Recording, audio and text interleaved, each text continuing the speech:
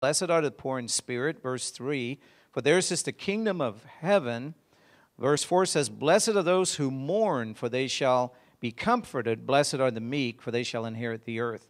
And so I want to talk tonight about poverty of spirit. What does that mean? What did the Lord mean when He talked about, having a spirit that is poor? What is that talking about? And so we want to talk about the core values of the kingdom of God. The Sermon on the Mount really is the core values of what we believe as believers, as Christians. It's what the Lord came to do and to say in the earth in this hour. So it says here, if you're looking in your notes, the Sermon on the Mount is Jesus' most comprehensive statement on a believer's role in cooperating with God's grace. It is what we call the litmus test to measure our spiritual development and ministry impact. That's kind of an overview of what the Sermon on the Mount is. Jesus calls us to make our primary life goal to seek to walk perfect by walking in all the light the Spirit gives us as we embrace the Beatitudes and we help others to do the very same. How many know that the Lord wants us to grow spiritually? Amen? He wants us to be mature as believers. And I know many of us, most of us, all of us really came, from lifestyles where we didn't know God at all. I came from a lifestyle. I heard the name Jesus, but I didn't know anything about God until later on in my teen years. And I've said before that when I was younger, I was born in Europe, came to America, and there were people that I knew that were going to church on Sunday morning, but they were going to Sunday school. And I used to wonder, well, what is school on Sunday? I didn't understand what that meant. I didn't know that there was actually school on Sunday, but that's just because I was so ignorant about the things of God. I didn't know anything about the Lord and about walking in righteousness and knowing God. And then I came to know Christ. And I think I shared with most of you guys before that before I knew the Lord, I was just messed up on drugs and alcohol and all kinds of stuff. I just didn't know anything about living for God. And then the Lord became real to me, and I surrendered my life to the Lord. And I said, God, here I am. If you want me the way that I am, God, I surrender my life to you. Just take what is left of my life. And I gave it to God, and the Lord took my life. And He made something beautiful out of it, right? It's good to have a good self-image, right? How many know that God can take something that's messed up and He can clean it up and make it a trophy of His? Amen? He can put that trophy on the wall and said, this is my beloved, this is my son, this is my daughter. And you may not think of yourself that way, but that is what God has done for you, and that is what He has available for you as you give your heart to Him and your life to Him really every day. It's not just a one-time experience, but it's an everyday walk with the Lord. And so the Lord says in Matthew chapter 5, you shall be perfect. In other words, you shall walk in all the light that you receive, even as your Father in heaven is perfect. And so the Lord begins to shine His light into our hearts as we seek Him. As we read His Word, as we pray, the light of the Lord begins to shine into our heart, and it changes us. And it changes our want-tos, and it changes how we live. It's not like you have to necessarily, I'm going to try really hard to live right. It's like the Lord just gives you the desire. I want to serve the Lord. And it's by the power of the Holy Spirit. And so it says here that the 8 Beatitudes, there are 8 of them. I call them beautiful attitudes. The 8 Beatitudes are being poor in spirit, spiritual mourning, walking in meekness, hungering for righteousness, showing mercy, embracing purity, being a peacemaker, and enduring persecution. When you're being persecuted and people rail at you because of your Christian faith, that you don't get mad at them and upset, but that you take it and just love them anyway. All right, let's talk about poverty of spirit. It says in Matthew 5:3, blessed are the poor in spirit. In other words, blessed are those who see their need. How many are needy tonight? How many know, you just know it, I need God? Amen. We all are. Blessed are the poor in spirit, those who see their need, for theirs is the kingdom of heaven. Blessed are those who mourn spiritually, for they shall be comforted. To be poor in spirit is to be aware that we are in great need of experiencing spiritual growth in our heart, in our ministry, in our church, in the culture around us. It's when we come to terms with that and we say, God, I need you. I know as the leader of this house of prayer that I can't do what God has called me to do without Him. I can't do it without the Lord. I am totally dependent on Christ. I can't do one thing without the Lord. It's like every day I have to come to Christ and say, Lord, here I am. God, fill me up afresh and anew today and help me, Lord, live this life that you've called me to live. This truth is one of the most misunderstood and misapplied truths in the grace of God. Blessed are the poor in spirit. To be poor in spirit is to see ourselves as spiritually poor instead of spiritually rich in terms of our ability to experience and impart spiritual life without the Spirit of God. Let me say that again, or let me say it a different way. Without the Spirit of God, you have nothing to offer anybody. There's absolutely nothing there. We all need the Holy Spirit of the Lord to help us impart life and help people and do things in this earth to serve the Lord in the kingdom of God. We can't do one thing without the Holy Spirit of the Lord helping us and infusing us and empowering us to do that. It's the reality of when you get to the point where you realize that you need God for everything that you do in your walk with the Lord and in life. When you get to that point, then you are recognizing actually that you're poor in spirit. And again, you wake up in the morning in brokenness of heart. I don't mean, being a sad person. You don't have to be sad to be mourning in spirit or poor in spirit or mourning. Doesn't mean that you're sad. How many know that some people are sad all the time and they depress you, right? And when you come to Christ, actually He gives you joy. How many have the joy of the Lord?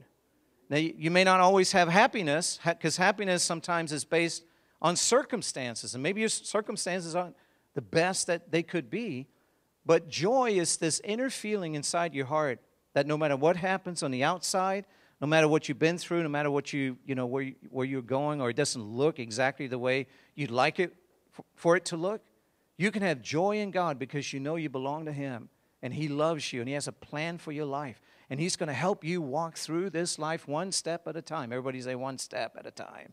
One step. I'm going to take it today and tomorrow. I'm not going to worry too much about, 4 years from now. I'm going to take it one step at a time, no matter what you're facing. That's what it means to be happy in the Lord. It's a happy day. I was singing that goofy song this morning. I don't know if you ever heard it. It's written by this guy who was totally lost and in Hollywood and, back in the old hippie days and got delivered and set free. And they used to have a Bible called, it was a paperback Bible. It was called Good News for Modern Man. And he found it on a coffee table and he said, man, I need some good news. And I'm a modern man, so he started reading this thing and he got saved and came to know Christ. And so he started writing. It's actually a guy named Barry McGuire. Anybody ever heard of him? Barry McGuire, back in the 60s, used to write a rock and roll song, The Eve of Destruction, and I'm really going back a few years. But he came to Christ, and we used to do things together back in the early days of when we got saved back in the 70s. And he wrote this song, It's a Happy Day, And I praise God for the weather. It's a happy day, living it for my Lord. Like he could. He had just long hair, and he was playing his guitar, It's a happy day, and things are going to get better. Living each day by the promises in God's Word. And all these crazy people around him started singing this song with him, Started a revival. Amen? All right. Let's go to paragraph C, talking about poverty of spirit. This virtue starts with the awareness of our need to receive salvation and then continues through our spiritual life. It is a deep awareness of our spiritual needs and deficiencies, especially in light of the call to be perfect. Lord, your standard is that you want me to be perfect. You want me to follow you, Lord, with all of my heart. You want me to love you with all my heart, mind, soul, spirit, everything that's within me, God. That is your high standard. But Lord, I don't have the ability in myself. I have the want to. My will says yes, but I can't do this in my own strength. I need you, Lord. Help me, God. Help me today, Lord. Help me live for you, Lord, and walk in righteousness. Help me to hunger for you. That's what it means to walk in poverty of spirit. To be poor in spirit means that we are aware of our spiritual deficiency in our obedience or in our love. We are aware of the need for our love to be developed. Poverty of spirit is how we see ourselves, and mourning is how we feel about what we see. And so God is wanting us to realize the importance of these realities. Again, without the Holy Spirit, we have nothing to offer. Without the Holy Spirit, we can't live this life that the Lord has called us into. But thank God for the power of the Holy Spirit. Amen? How many know that the Holy Spirit, when you know the Lord, He lives inside of you? The Holy Spirit, He lives inside of you. You can talk to Him. Good morning, Holy Spirit. You can walk through your house in the middle of the night. Holy Spirit, Lord, I just worship you today. He says, praise the Lord. I don't know what he said, but He brings confirmation to your heart. It's awesome when He answers you, Kind of scares you a little bit. Oh, what was that? The power of the Holy Spirit. Each of us have to come to the end of ourselves in God and recognize that we're poor without the Lord. Recognize that, yes, Lord, you have a standard and there's something you want me to live for, but I can't do it without you, Lord. And so I ask for your help today, God, and every day. Poverty of spirit and meekness are closely related, but not exactly the same virtue. Poverty of spirit sees our lack before God, including our inability to produce spiritual life. Meekness sees our lack before people, including using our resources to serve them. How many know that God wants you to be a meek person? Just being a meek person doesn't mean, and we got a room full of men here tonight, okay? We're talking about meekness, and yeah, okay, but to be great in God is to be a meek. A meek person is not somebody who is a weak person. Doesn't mean that that you're afraid of things, or that you're. I don't really want to use the word sissy, but you know what I'm saying. That it doesn't mean that you're kind of like, whatever. Ladies are meek, but guys are not. To be meek actually means to be strong. Jesus was a meek person, but He was very strong. He was not a weak person whatsoever. There were people in the temple conducting business. What do we call them? Money changers, whatever.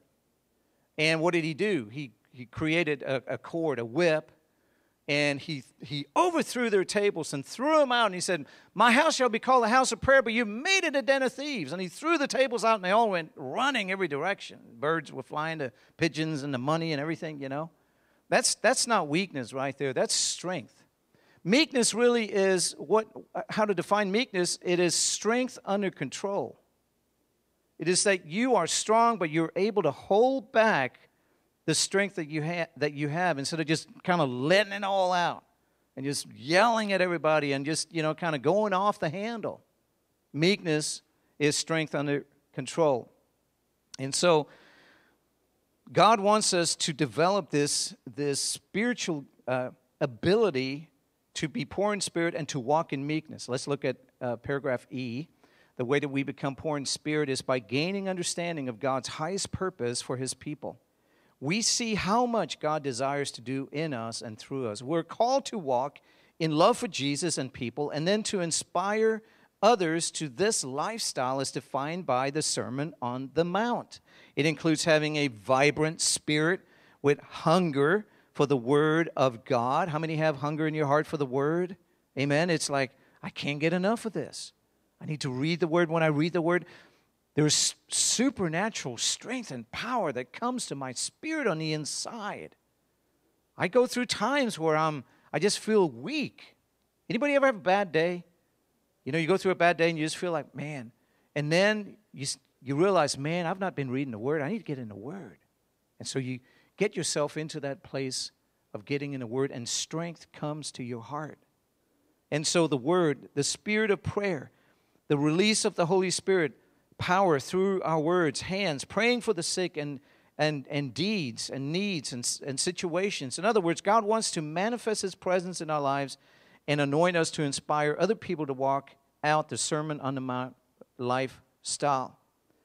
Let me say this. You either manifest supernatural power and energy in your life, or you cause a drain to those around you. You're either exuding supernatural energy and power, and there's something that's coming out of you, like, whoa, you know. I want to be around that person. Will you pray for me? Put your hand on me and pray for me. Because there's something inside of you that's bigger than just you. Either that, or you're just a drain on people. You don't want to be a drain on people, right? Let's go to page 2. Page 2. You could, yeah, go ahead, man. God bless you guys. Lord bless Teen Challenge and all the men. They have to work early in the morning, right? Where are you all going to work? Car wash? One place? If you see the car wash people out there, the Teen Challenge, make sure you stop by. Drop them a 50 or 100. Get your car washed. Amen. Thank you, guys. Amen. Page 2, paragraph F. We can grow in this by seeing what the Scripture says about how much God will do in and through us by reading biographies of what He did through others, or by teaching that strengthens our vision to live for the fullness of the Spirit in our love, obedience, power, and wisdom. I want to encourage you to expose yourself to reading biographies, books written by people that God used in a powerful way about prayer and the walk with the Lord and in the Lord in different ways. Right now, I'm reading E.M. Bounds. Have you ever read any of his works on prayer? E.M. Bounds, powerful writer. I encourage you to read books like that and others. But it says here, expose yourself to teaching, writing, singing, and fellowship that presses in for God's fullness. This has to be an intentional activity of our heart. It's not just going to happen automatically. You're not just going to sit there, I'm a Christian, and you're just going to it's just going to, happen to you. You have to intentionally press into the Lord. You have to take time. You have to get yourself in a place where you crowd out all the other noises of other people and other distractions and things that would try to sidetrack you from the things of God. And you have to press into the Lord and into His fullness. Each generation receives a different measure of the Spirit's power according to God's purpose. Thus, we do not know exactly what the measure or breakthrough is that the Holy Spirit will give to each of us personally or corporately in this generation. We don't know what that is. But I tell you what, I'm praying for fullness. Aren't you? I'm asking God, Lord, would you pour your Spirit out again in this time, in this hour, in this generation? I've seen God move a couple of times. I've seen God move several times in my lifetime. I'm talking about a supernatural move of the Spirit of God that ushers multitudes of people into the kingdom of God, where there were demonstrations of signs and wonders and miracles, where people knew this is God. This is not just some excited charismatic preacher or something else, or a fad or something else that's going on. This is the power of the Holy Spirit being poured out, and lives are being changed, and lives are being marked for the purposes of God. And God is taking people from all different walks of life, not really planning on living for the Lord or knowing how to live for the Lord, and all of a sudden God takes them and He apprehends them and He pulls them into His purpose and into His heart and changes them. And it's like, oh my goodness, God moving by the power of His Spirit. Do you know that you can pray for that to take place? That you can actually be gripped by that reality and you can start praying? It's kind of like, gee, let's start praying about that every week. Well, God, why can't you do again today what you did in the Jesus movement back in 1969, 1970. God, why can't you do today what happened in the Hebrides Islands in 19 whatever, 06, 05, whatever, when two old 84-year-old ladies started calling on God and started praying. Didn't know what else to do. They just started praying in their house, and the Spirit of God just, boom, fell on them. And the bar down the street and the people that were just hanging out, all of a sudden the Spirit of God showed up. When somebody didn't come in there and grab them and say, hey, you need to go to church, it was the Spirit of God showed up, and they all of a sudden recognized their need of the Lord, and they all walked over to the church. And there was nothing going on inside the church. It was closed up, locked up. And there was this desire to want to know God. That can happen. We can pray right here in this house of prayer. You can pray in your church, wherever you are. You can ask the Lord, God, would you send your Holy Spirit? These two old ladies, they were praying Isaiah 44:4. God, you said in your word that you will send the rain, you will send awakening. Would you do that? I used to work for a pastor years ago who was saved during the hippie movement. And he got saved because some old ladies would have prayer meetings in their house. And every so often they would say, and Lord, they would end their prayer time. They would say, Lord, and his name was John Lloyd. Lord, would you save John Lloyd the hippie? They kept praying that. Lord, would you save John Lloyd the hippie? And lo and behold, God reached down and saved this young man. He actually ended up in a car wreck. He was high on drugs and he tried to commit suicide. This is way back in the late 60s. He rammed his car into a bridge. This is up in Indiana. Rammed his car into a bridge, boom, spun around, ended up in a hospital, almost died. And he said to the Lord on that hospital bed, he said, Lord, whatever is left of my life, I give it to you. And he surrendered his life to Christ. He didn't really understand what that meant. In fact, when he got out of the hospital, he started going around to pastors and churches, and he tried to explain to them what had happened and how his life had changed. And most of them, he didn't know anything, so he'd go to this church and that denomination, and they all looked at him like, man, you're crazy, And so finally he ends up in this one church up in Indiana, in Fort Wayne, Indiana. And he ends up talking to the pastor, and the pastor says, I know exactly what happened to you. And he starts explaining that Christ made himself real. You've turned your life over to the Lord, and now God has a wonderful plan for your life.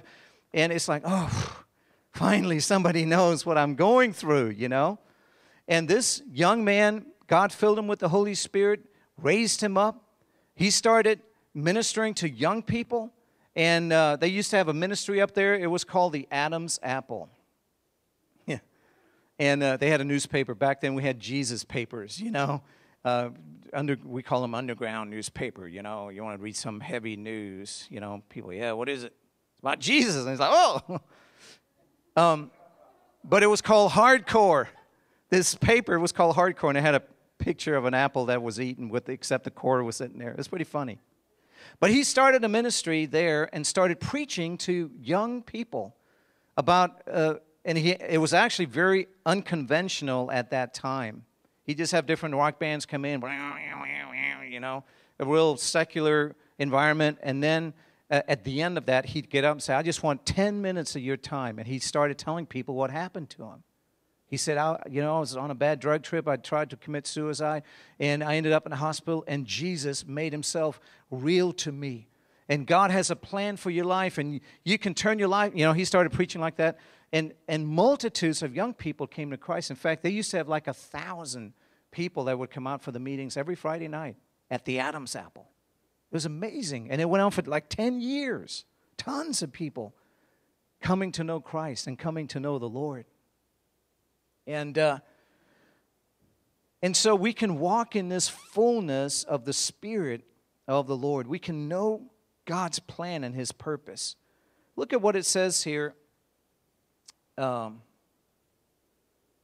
Each generation receives a different measure of the Spirit's power according to God's purpose. That's what I'm trying to say is, God, would you come in this generation? Would you come here in Tallahassee? Would you come to Tallahassee, Lord? Does anything ever happen in Tallahassee? Yes, it does.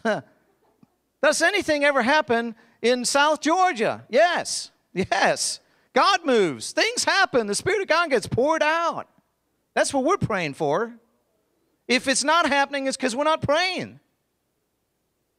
You can pray and you can bring it into existence through your prayers. You can see God move. Revival, awakening. We got to know exactly what the measure of breakthrough that the Holy Spirit will give to each one of us personally, corporately, and in this generation. I believe God is raising up different ones that have burning hearts, and God will put His mark on, and He will use for His purposes, and He will elevate them. I say that carefully. I don't mean that elevate in pride and self, but elevate in the Spirit of the Lord. God will elevate people and use them and put His hand on them. And they will become a mouthpiece for the Lord and anointed by the Spirit of God and be used to do great things for the Lord. And so it says here that we can't, in and of ourselves, we cannot experience it without His help. And so we set our hearts to live in a way that positions us to receive all that God has for us. And so every day we set our hearts, God, I set my heart to seek You, Lord. I set my heart for You to fill me up today, Lord. I set my heart for You to help me. It says here, we are gripped by the reality that things as they are not good enough as they are, and we do not have the power in ourselves to correct things without a dramatic intervention of the Holy Spirit. Therefore, we set our hearts to reach for the fullness, everybody say fullness, fullness of His purpose for us and for others. And it says here that this message can be an offensive message because it makes people feel that they personally have a great spiritual lack and need to respond in specific ways. Yes, we do. We have a tremendous spiritual lack without God. We are nothing. We're just a pile of dirt. But thank God for Jesus. Amen? Thank God for the fact that He came and He gave His life on the cross so we could experience a new life. And we could be filled with the Holy Spirit and we could understand the purpose that He has for us for this hour. Okay, Jesus addressed this as the root problem in the church of Laodicea in Revelation chapter 3. And He says this, the Lord says, you are lukewarm, you're neither cold nor hot. And He says, I will vomit you out of my mouth. He's talking to the church of Laodicea because they've drifted away from God. They don't care about the Lord that much anymore. Because you say, I am rich and have become wealthy, and you say, I have need of nothing, I have everything I need, and you do not know that you are actually wretched, miserable, poor, blind, and naked. And the Lord says, as many as I love, I rebuke. Therefore, be zealous, be eager, and repent. And then He says, He gives the promise, to him who overcomes, I will grant to sit with me on my throne. And so Jesus addresses this as the root problem in the church of Laodicea. When a ministry, an individual or corporate ministry becomes rich in finances, popularity, and influence, they are tempted with spiritual passivity. They become lazy, they become distracted, they become lukewarm. And we need to be careful of that and watch for that. It's like when everything is going right and you have plenty of stuff, the tendency is for us to pull back from having a heart on fire for God. Because now we got we just kind of lay back in our easy chair, laying in a hammock outside. Yeah, it's wonderful. I'm not saying you can't relax. That's not what I'm saying. You know what I'm talking about. It says here the Lord spoke to Howard Pittman in 1979. Who in the world is Howard Pittman? Do a search on Google, and you will find this Baptist preacher of 35 years who actually was laying on the operating table and died, and God took him to heaven, and he thought, oh, great, I'm going to see the Lord. And he went through the first heaven, the second heaven, ended up in the third heaven. Long story short, God spoke to him and said, my church is lukewarm. And I'm dealing with my church in this hour, and it is time for my people to come back to me in sincerity of heart. And so the Lord spoke to him, and this happened in 1979, that the church in the Western world was living like the Laodiceans without knowing it. I believe we're in that type of situation again in America today. We're kind of living in this blasé, lifestyle situation. God wants to bring us back into having our hearts on fire for Him. In April 1984, Bob Jones, how many's ever heard of Bob Jones? Prophet of the Lord. Bob Jones had an open vision. You know what an open vision is? I've never had an open vision, I'll be honest with you. An open vision is when you're doing whatever, and all of a sudden Jesus Christ appears to you, or the Lord shows you something openly. Everything else around you melts into the background, and you see what God is showing you. That's an open vision. You have to be real careful that you don't say a lot, God gave me a vision. Well, are you talking about an open vision? Well, no, He didn't really give me a vision. Well, then don't say He gave you a vision. Use it sparingly. If God really does give you a vision, then it's okay to talk about it. But unless He gives you a vision, you shouldn't tell everybody you had a vision. Same with a dream. I mean, God can speak to people through dreams. And He does. But make sure it's actually God, like God gave me a dream. Was it God? Was it the Pizza Hut pizza last night that there was too many pepperonis on it, Oh, I had a dream. Yeah, you did. You were burning. Lord, help me. All right. So Bob Jones had an open vision that morning in 1984 in which he saw Joseph's dungeon. Do you remember the story of Joseph in the book of Genesis? He was thrown into prison with a cupbearer and a baker in Genesis 40. They represented two types of ministry. The baker, in this dream, he poisoned the king's bread. The cupbearer was innocent and was exalted to serve wine in the king's presence. And the Lord showed Bob Jones that the poison in the bread was ministry that did not produce humility. Did you know that there are ministries today that they do the opposite? They actually promote pride and arrogance and man-inspired type ministry based on that very thing, pride and arrogance. We are to be servants of the Lord. Amen? We are to walk in humility and meekness before the Lord, regardless of how high God exalts us in ministry and in the use of His kingdom. We're to be humble people. And then it says, theirs is the kingdom. Theirs is the kingdom now instead of shall be. These people who humble themselves before the Lord and have a heart recognizing their need, theirs is the kingdom. Jesus promised that any who live poor in spirit would experience the kingdom realities. That includes having a vibrant spirit. How many want a vibrant spirit? How many want a vibrant spirit tonight? Amen. Bzzz. Vibrant spirit, feeling God's presence and being a vehicle of His presence to other people. Man, Jesus is all over you. That's what that means. People see it and go, wow, the Spirit of God is on you.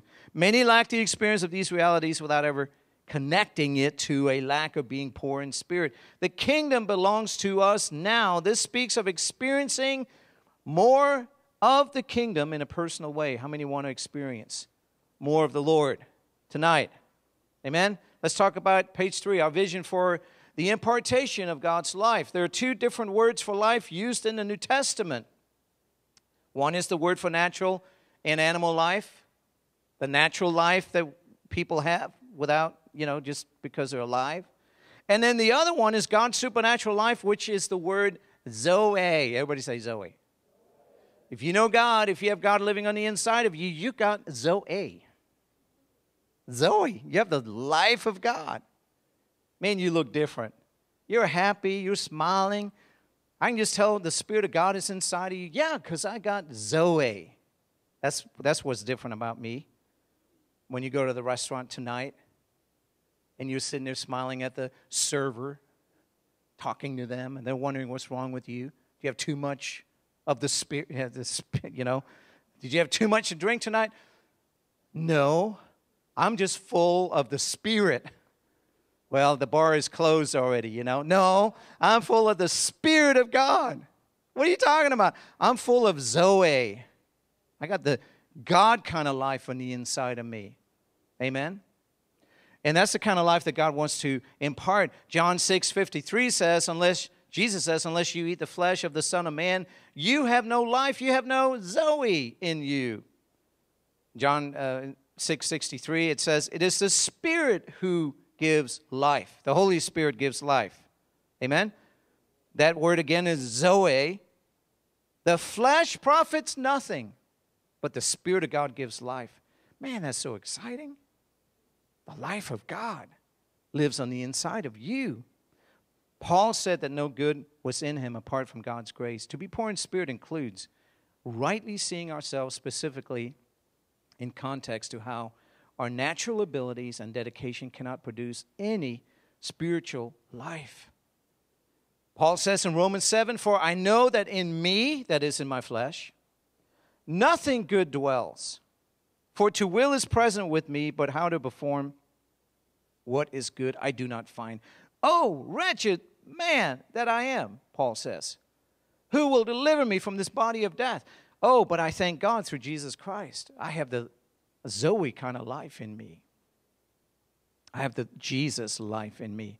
All right, our high vision to experience and impart the Spirit's Zoe life gives urgency to press into God for a progressive breakthrough in our heart and ministry in the church.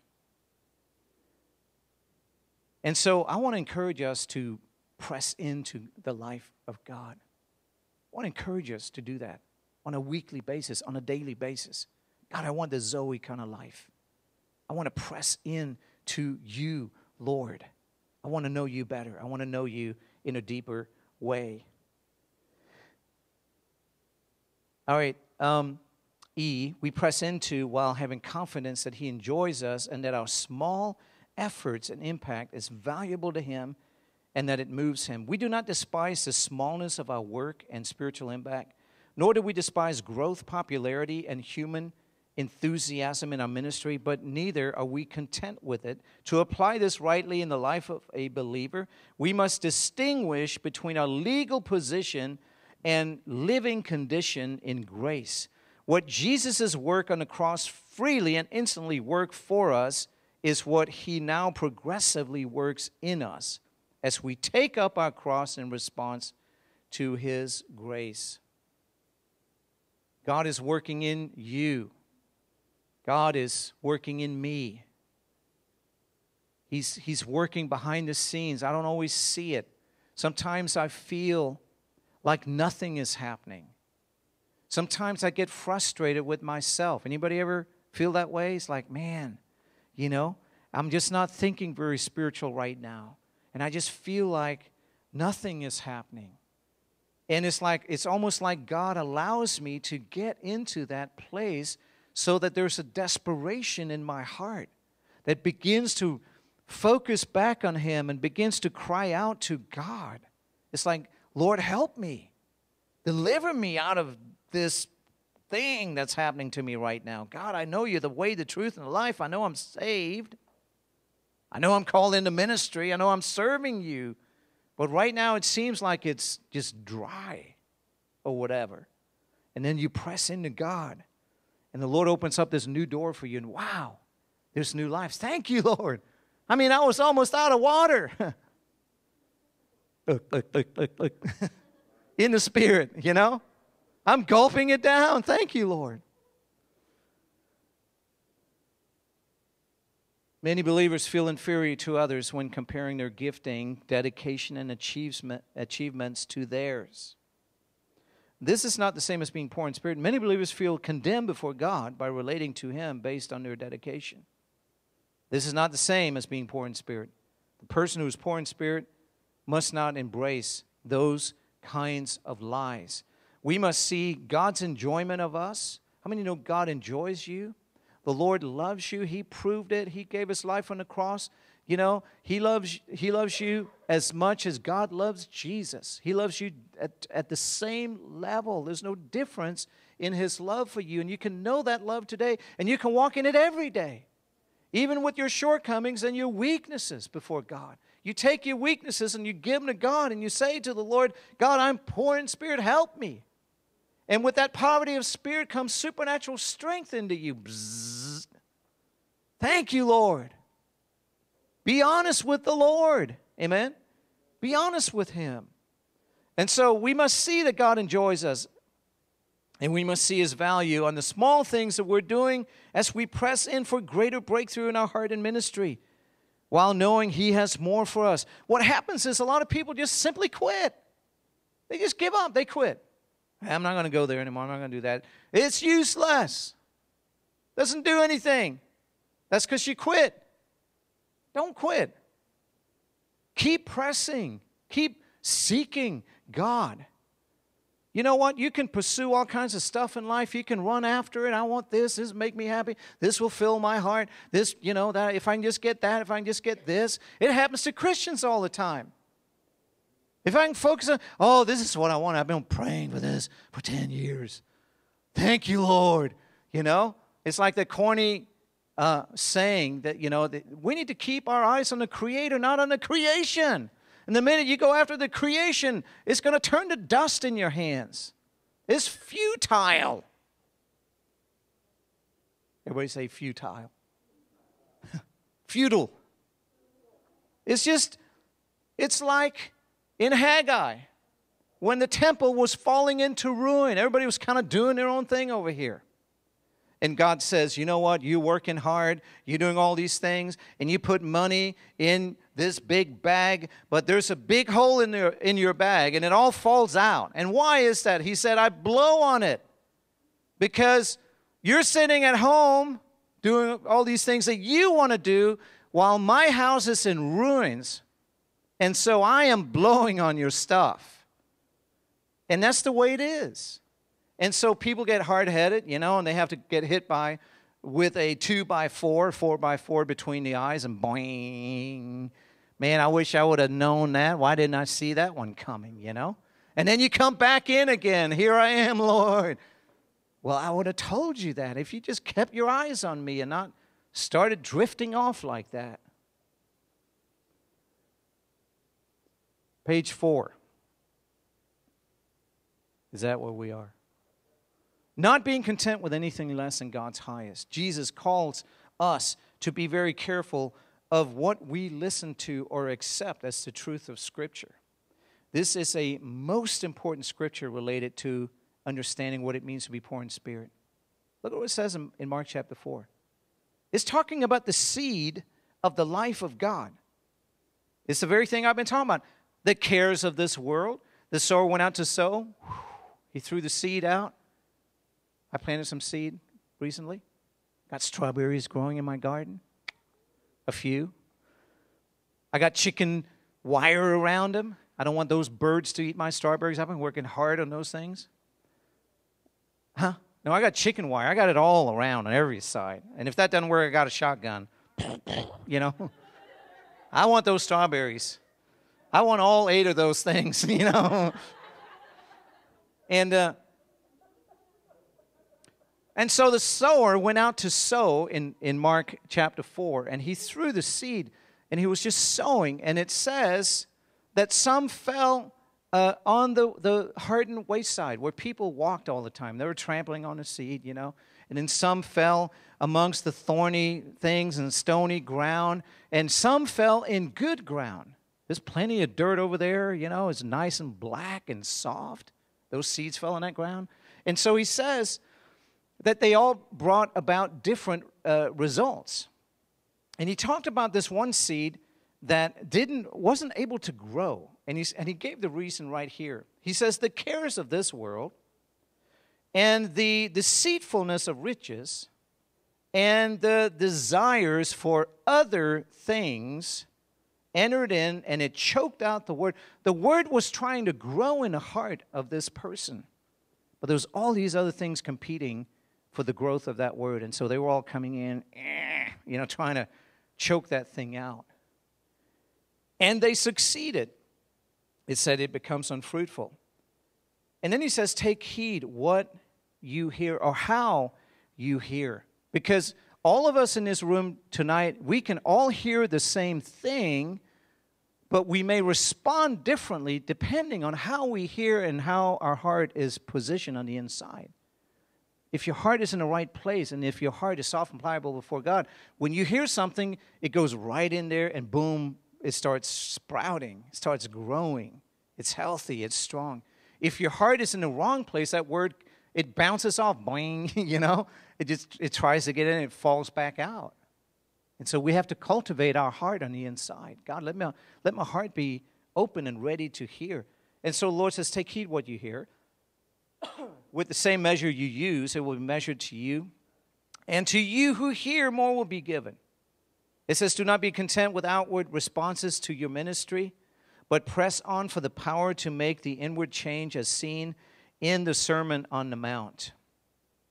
Many evaluate themselves spiritually by comparing themselves with others. Makes them feel superior and good about their ministry. But we must evaluate ourselves by the Word of God. What is the standard of Christianity that you refuse to live without? And so we don't live by human comparison. We don't look at, is this place jam-packed with people?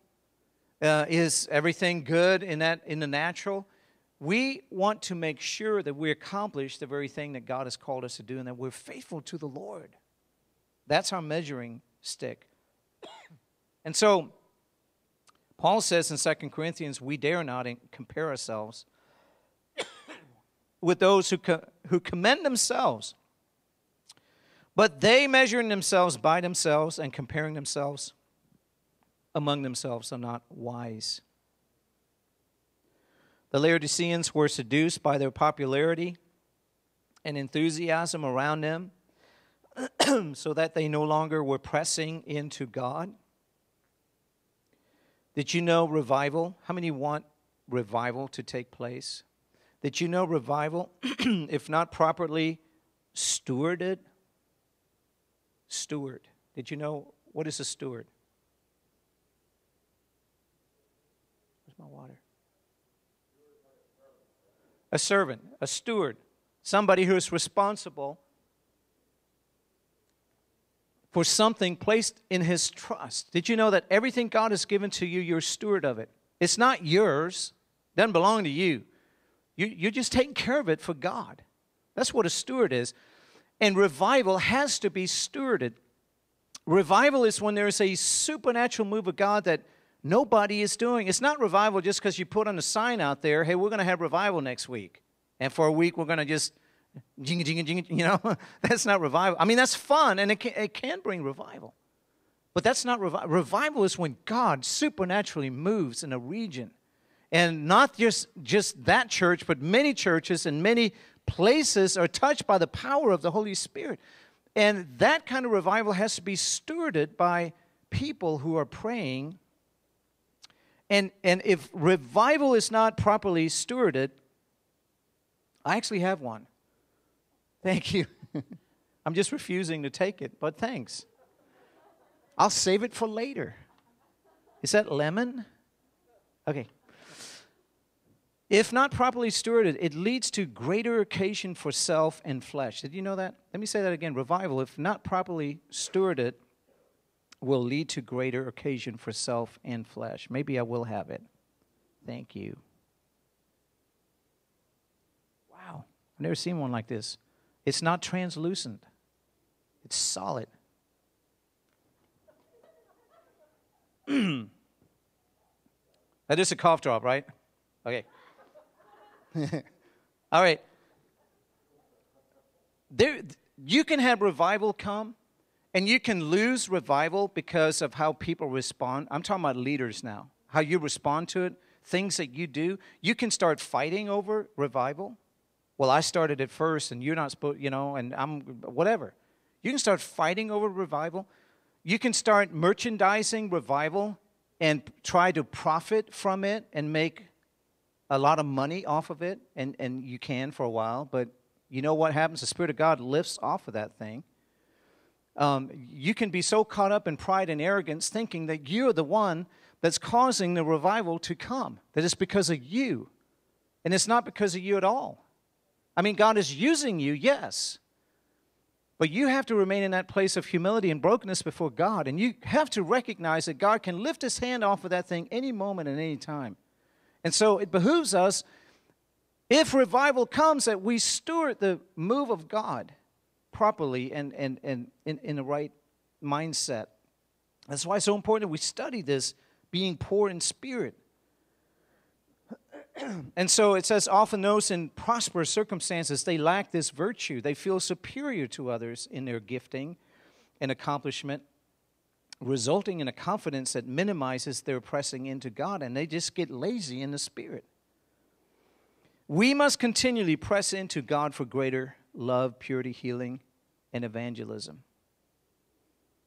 The ear tickling that Paul warned of is common today as a distorted grace message that seeks to make people feel comfortable.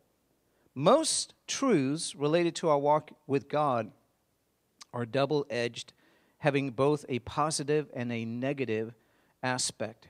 The distortion of the message is in only emphasizing the positive aspect while ignoring the negative. The net result is a message that is less than truthful. Look at what it says in 2 Timothy chapter 4. For the time will come when they will not endure sound doctrine. What is sound doctrine? It's solid teaching, right? The truth of God's word, sound doctrine. But they will, according to their own desires, because they have itching ears, they will heap up for themselves teachers, and they will turn their ears away from the truth and begin to listen to fables. That's what Paul is saying.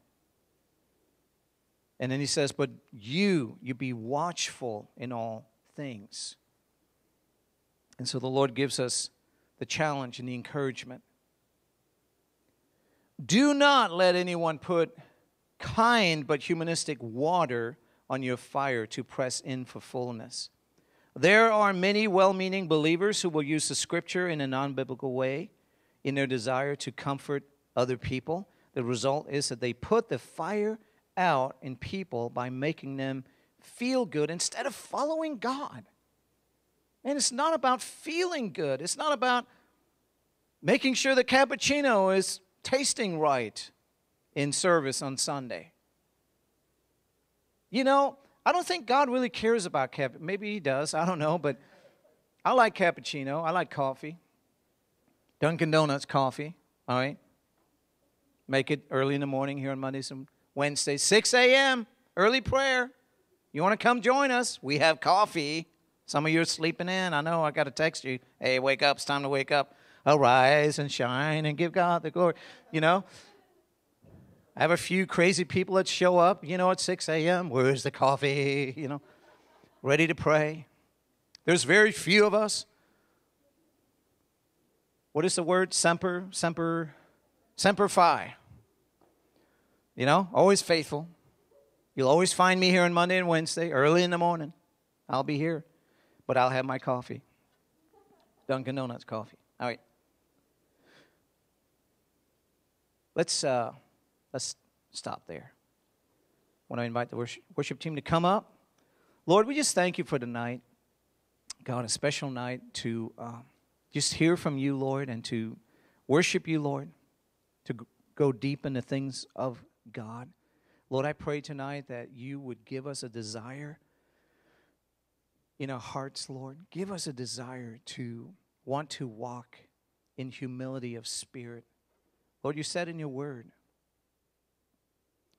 the blessed are the poor in spirit, those who see their need, for theirs is the kingdom of heaven. God, we see our need tonight. God, we are poor in spirit. And we ask you to help us. Lord, I pray tonight that you would bring new life into our hearts, Lord, that you would bring new and fresh illumination into our hearts. Lord, that you would help us. God, that you would open up our eyes and our ears to see you in a different light, in a deeper light, God, and that you would give us that desire to do that very thing, Lord. Lord, we just cry out to you right now. Lord, you said, blessed are those who mourn, they shall be comforted. Lord, we mourn for you. We mourn for the bridegroom tonight, Lord. We cry out to you, Lord. God, we ask you to come right now by your Holy Spirit. I just want to invite you all to stand, if you would. And I want to invite you to just, if you feel like this, just lift your hand before the Lord. If you're just hungry for the Lord and you just feel a tremendous need for the Lord to encourage your heart and strengthen your heart tonight, Lord, we just lift our hands up to you, Lord. God, we ask you to come right now. Fill us, Lord, afresh and anew. Have your way, Lord. Have your way, God. Just pour your Spirit out, Lord, upon us, Lord, right now. God, we're needy for you, Lord. Some of us have been serving you for many years, decades, Lord, even, God. And Lord, we desire a fresh and vibrant faith. Some of us have just known you for a short time. Some of us, Lord, are just in and out of the kingdom of God. Lord, I just ask you to help us tonight, God. Recognize our need of you, Lord. Just fill us with your Spirit right now. Give us new desires, Lord. Help us to cry out to you, Lord, right now. Send your Holy Spirit. Lord, stir up our hearts, Lord. Warm our hearts by the presence of the fire of the Holy Spirit, Lord. Melt away hardness, Lord, of heart, Lord. Melt away, Lord, things that are, Lord, just keep us from you, God. I ask right now by your Spirit, Lord, that you would move, Lord, in a mighty way, God, that you would touch every heart, every person, Lord, in this room tonight, Lord, that you would move powerfully right now, God. God, just encounter us tonight, Lord. Lord, this is an encounter service, Lord. We want to encounter you, Lord. We want to meet with you, God. We want you to touch us. Lord, we want you to come, Lord, tonight by your Spirit, Lord, that our lives would be changed, oh God.